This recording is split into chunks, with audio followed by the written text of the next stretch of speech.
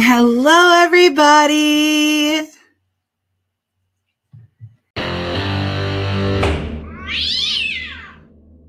On the record in state of Michigan versus Tiffany Janine Hill, 2102157 SM. Matt Nagel for the people, Your Honor. Assistant Public Defender Joseph Hardy on behalf of Ms. Hill. And you are Tiffany Hill? Yes.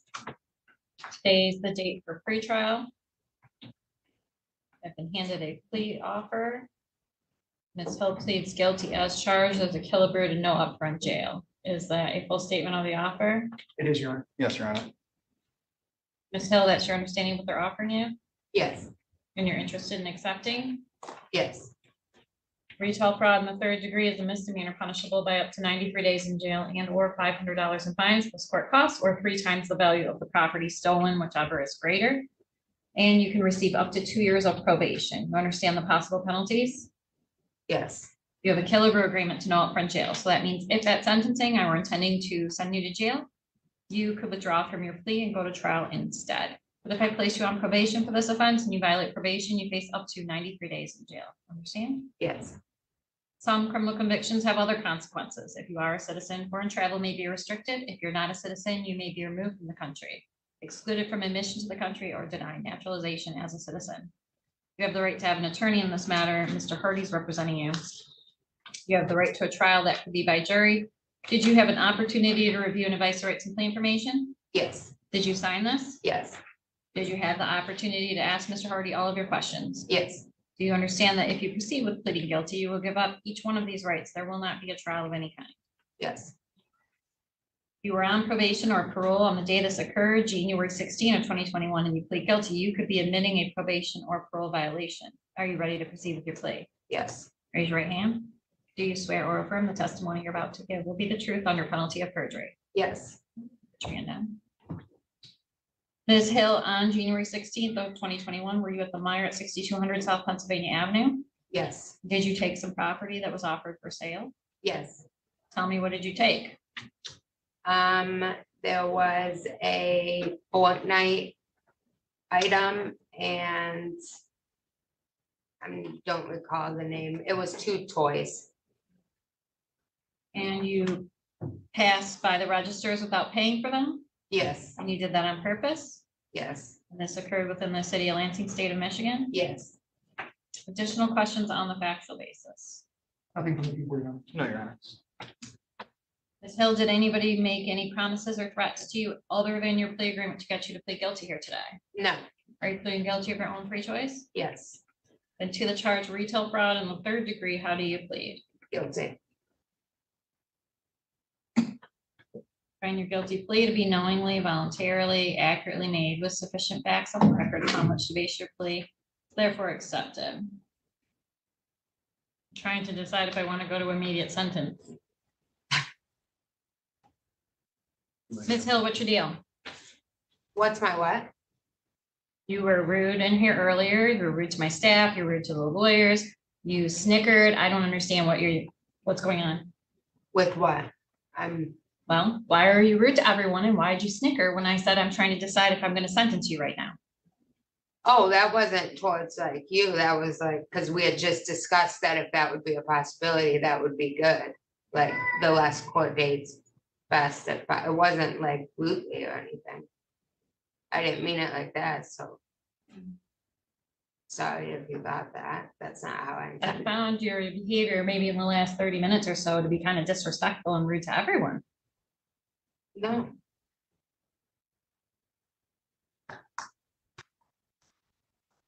Mr. Nagel on sentencing?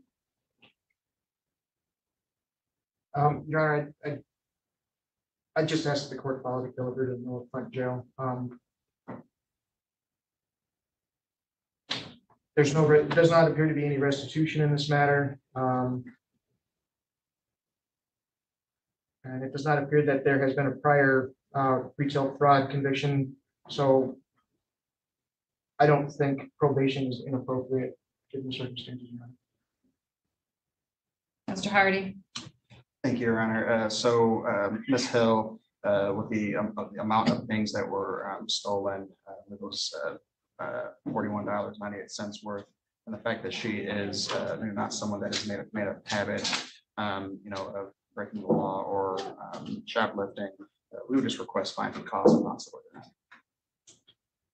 Ms. Hill, what would you like to tell me before I sentence you?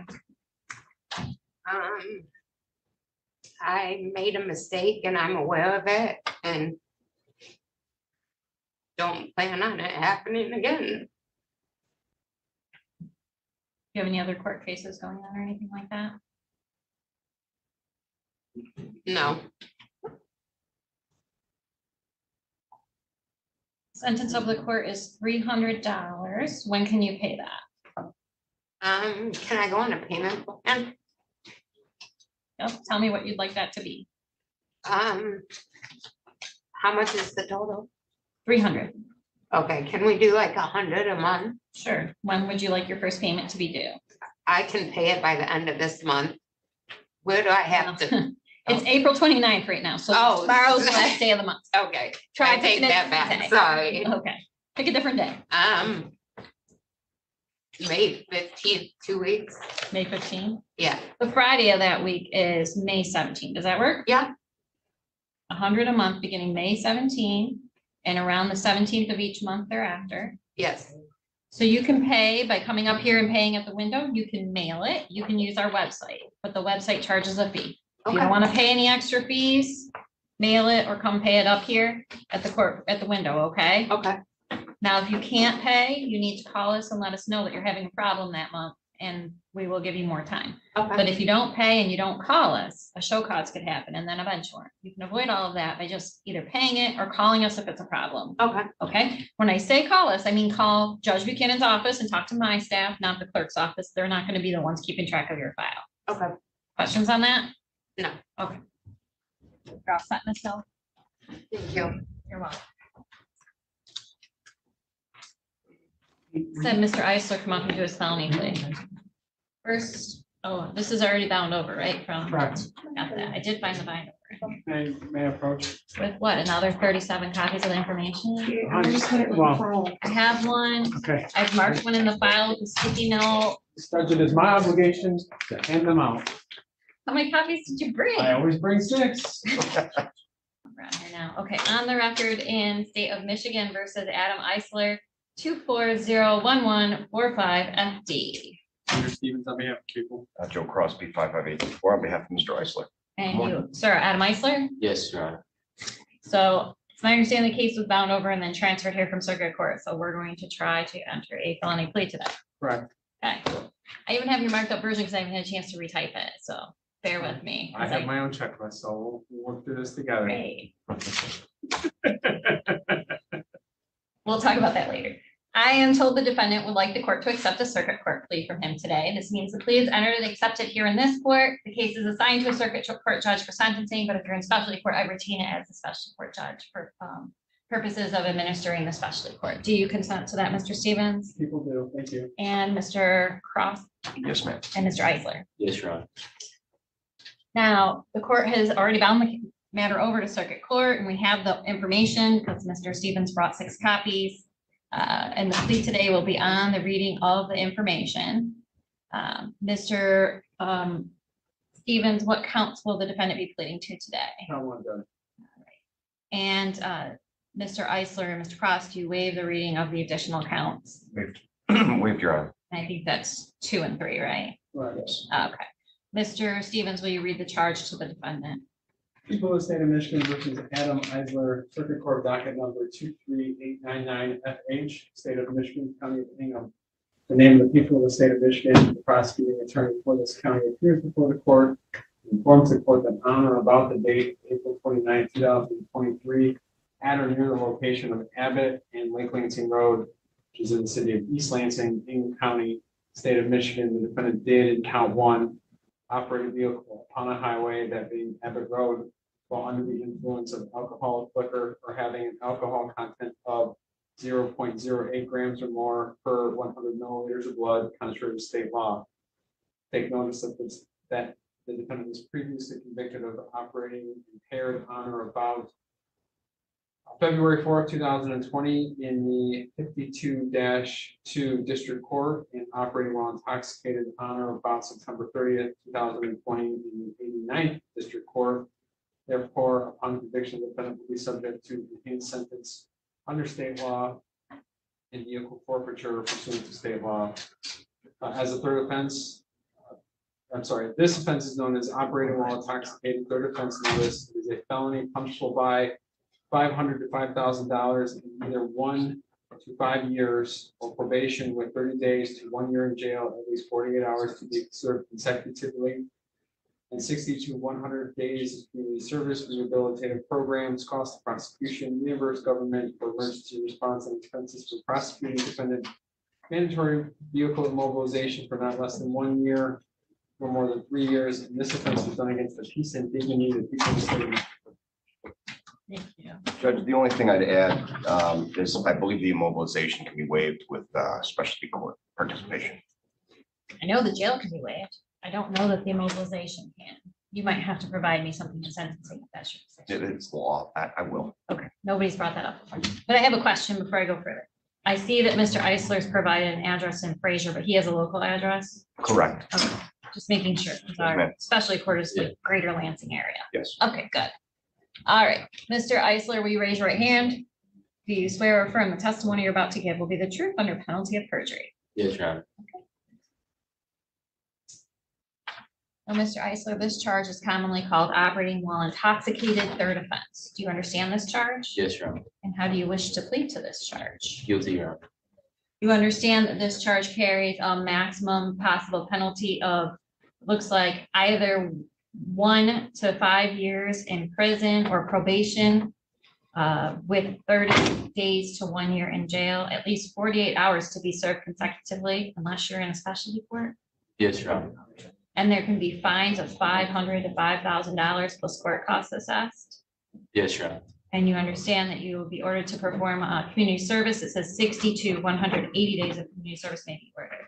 Yes, Your Honor. You've ordered to complete rehabilitative programs, pay the cost of prosecution, reimburse the government for emergency expenses. You understand all of that? Yes, Your Honor. And as your lawyer has brought up, mandatory vehicle mobilization may apply unless the law has been amended to exclude specialty court. He's going to provide that information. But if the law doesn't say it, I might have to immobilize your car. You understand? I understand It's that. because the interlock program, they waive the immobilization so that you can participate in the ignition interlock program. But I'll provide something to the court. Now, are you on, or I usually, Mr. Stevens, you did change this. So you want me to ask it as you, are you on? But I usually just advise them if they are. And that came up only because there are people with a special status. And I was asked not to ask people on the record if they were on HIDA.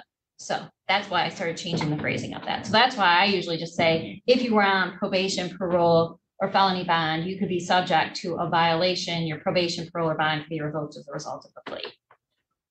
Understand? Yes, Your Honor.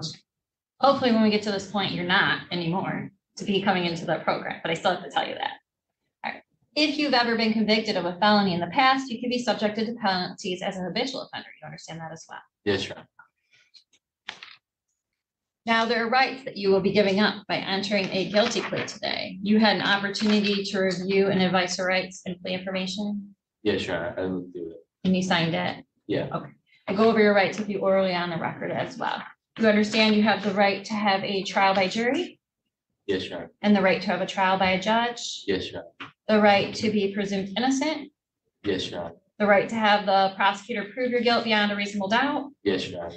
the right to have witnesses against you appear at trial, and the right to cross-examine those witnesses against you, Yes, Your Honor. the right to have the court order your own witnesses to appear for trial, Yes, Your Honor. the right to remain silent and not have your silence used against you in any way, Yes, Your Honor. and the right to testify at trial if you wanted to. Yes. Do you understand that you give up each of these rights if you choose to plead guilty today? Yes. You also give up any claim that the plea was a result of promises or threats that were disclosed, not disclosed today, or that it was not your own choice to enter this plea. You understand? Yes, Your Honor. Do you understand that any appeal of your conviction and sentence would not be automatic, but you would have to ask for permission to appeal your conviction to the Court of Appeals? Yes, Your Honor. If your plea is accepted, you'll be giving up your right to appeal any issues that would otherwise be appealable if you're convicted at trial. You understand that? Yes, Your Honor. And then any appeal from your conviction and sentence pursuant to the plea would be application by leave to appeal. not by automatic right. And that's kind of what I mean when I say you'll have to ask permission to appeal. You have to do an application for a leave to appeal. You don't get an automatic right to appeal like you do for trial. You understand? Yes, Your Honor. Mr. Stevens, will you state any agreements that are a part of this plea today? Thank you, Your Honor. The defendant will be tendering a guilty plea to count one, consequential plea and sentence for count one. People move to dismiss counts 2 and 3 of felony information. Additionally, pursuant to the plea agreement, the defendant will enter into the 54A district court sobriety court program. Upon successful completion of the terms and conditions of that program, the conviction for count one shall be amended to the lesser offense of OWI, operating while intoxicated, second offense. So I have to just clarify one thing about our program. I don't think this is captured here, which is they get the charge reduction after 1 year of delayed sentence. They don't have to finish the full thing to get the charge reduction. And I think this doesn't capture that completely. That's why I worded it following the terms and conditions. So if this is the terms and conditions of your program, then that is how it will operate. So to be clear, the agreement, firstly, Mr. Eisler, is you're pleading to count 1 today, 2 and 3 will be dismissed in their entirety when this plea and sentence are done. You understand that part? Yes, Your Honor. The specialty court part is that if you come into specialty court, you'll be coming in on the felony plea.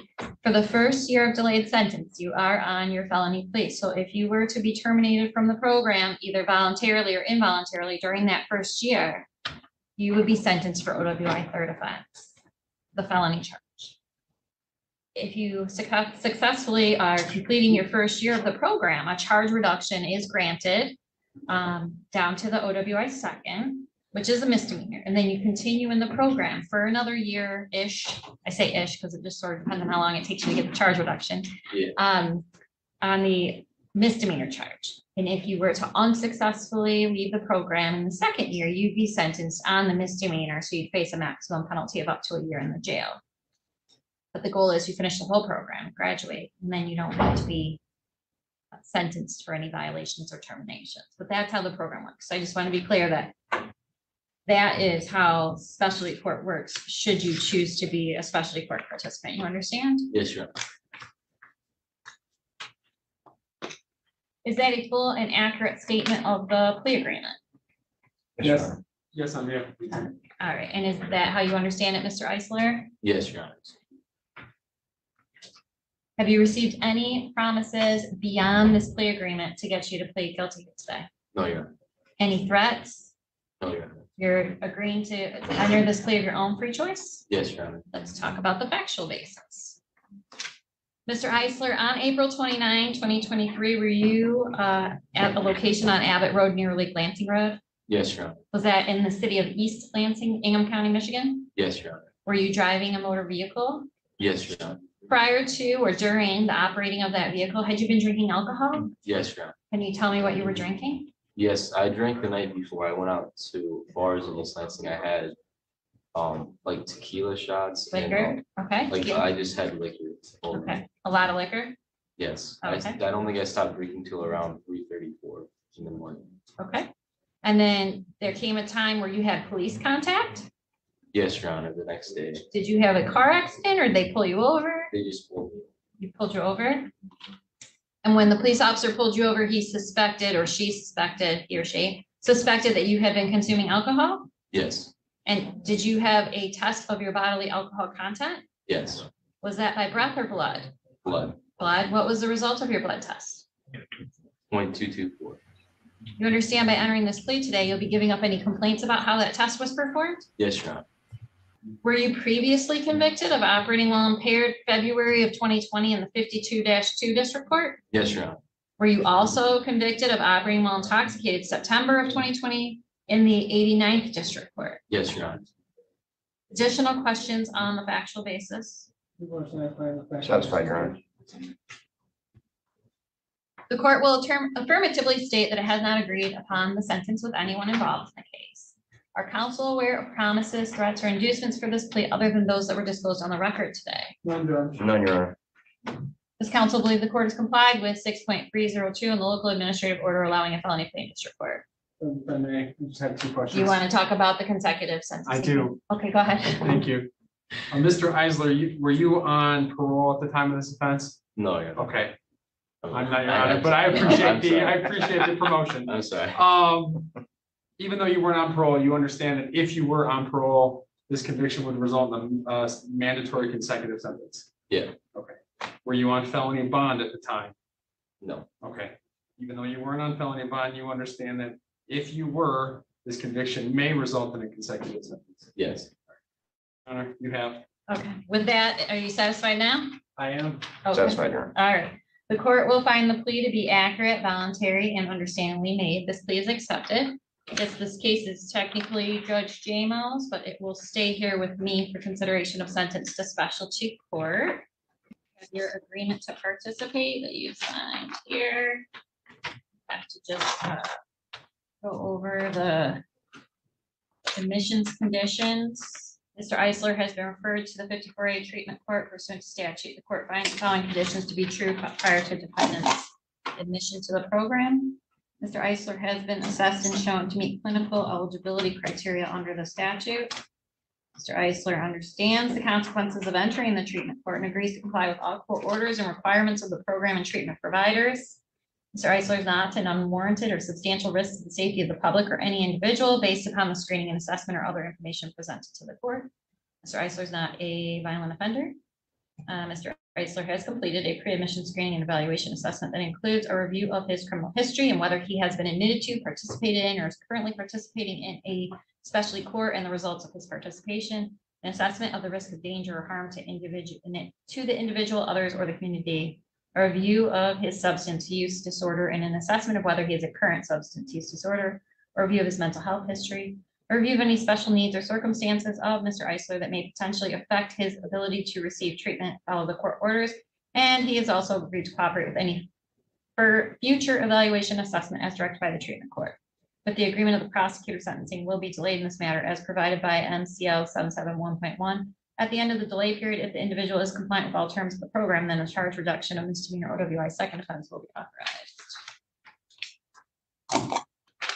Now I have to alter your bond conditions to specialty court bond conditions. Most of them are probably really similar right now. You are to comply with all your current bond conditions, including these. If they had not been on there, they're added now. Mr. Eisler shall immediately report to 54A District Court Probation Department to complete all required pre-sentence paperwork, schedule a pre-sentence interview appointment, schedule a substance abuse assessment if one has not already been completed, and set up any additional substance testing requirements that were not previously ordered. Defendant shall complete the scheduled pre-sentence interview and substance abuse assessment on the date, time, and at the location scheduled by the probation department. Defendant shall not possess, use, consume, or be in the presence of alcoholic beverages, marijuana, and/or controlled substances, nor be present in any place where the consumption of substances is the primary business, including bars, dispensaries, bowling alleys, and the bar portion of a restaurant. Defendant shall provide a copy of any current prescriptions to the specialty court probation officer and any new prescriptions within 48 hours of receipt. Defendant shall submit to daily PBTs before 9 a.m. and pay the associated fees unless you're wearing an alcohol tether. Defendant shall submit to random urine screens at least once per week and pay the associated fees. Defendant shall submit to additional testing for alcohol and/or other drugs at the request of probation, the judge, police, or any other agency referred to by the court. Defendant shall attend 12-step meetings 3 times per week and provide verification of meeting attendance to probation. Defendant or failure to comply with conditions of probation may result in the finding of contempt of court and forfeiture of bond. Bond violations may alter one's acceptance into the specialty court program. Because this is a felony charge, you do have to order that you get your DNA swab taken. So we'll give you the order to get your DNA collected at East Lansing Police Department by June 6th. Did you give me a probation? Oh, it's stuck in here. I found it. Thank you. Sorry. Knew it was around here somewhere. Sentencing will be June 6th at 8:30. For counsel, so the way this works is we have him come be sentenced on a specialty court day. So we start our review session at the 8:30 time. He probably won't be sentenced until closer to 9:30. So I need Mr. Eisler here at 8:30 to observe the session of the treatment court before he's sentenced. And then if counsel wants to come closer to 9:30 and join your client for sentence, that's acceptable to me. And will it be in this courtroom. Yes. Thank you. Restitution should not be an issue, as you said, it was a traffic stop, not a crash or anything like that, right? Correct. Yes. Okay, so Mr. Warrensley's gonna take you down to probation. I think you're gonna meet with Ms. Hannah today to get what you need, because the normal session for probation is out today. Ms. Hall is- But Brendan is her backup. He'll help you out, make sure that you get what you need, so that you'll be ready for sentence on June 6th. Anything else for the record? Voting from people, Judge. Thank Nothing you. from the defense. All right, thank you. Thank you, Your Honor. Thank you, Your Honor. Thank you, sir. Come on. Be safe, be well, sleep sweet, and much love.